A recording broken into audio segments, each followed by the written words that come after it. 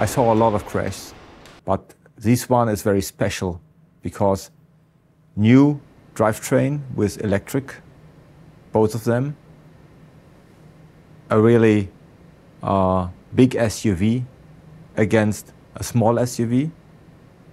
The secret is that the systems are working together. The body in white, the belts, the airbags, and especially the team.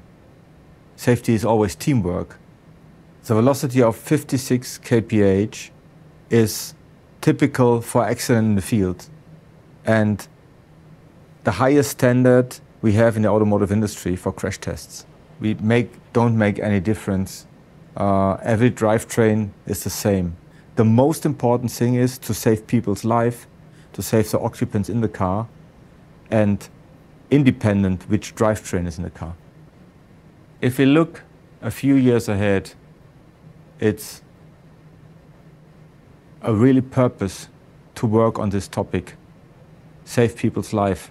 And our vision is Vision Zero in 2050. That means 0 fatal accidents with a car from Mercedes-Benz. There is no bigger purpose than saving people's life. My name is Hannah Paul and I am responsible for the dummy technology at the testing center. The test is very special because we can see how we fulfill our approach of real-life safety regardless of size and gender. Dummies are a measuring device which are used to evaluate the safety of our cars. But this is up to 150 sensors which are inside those dummies. So the sensors measure different forces, different acceleration and compressions.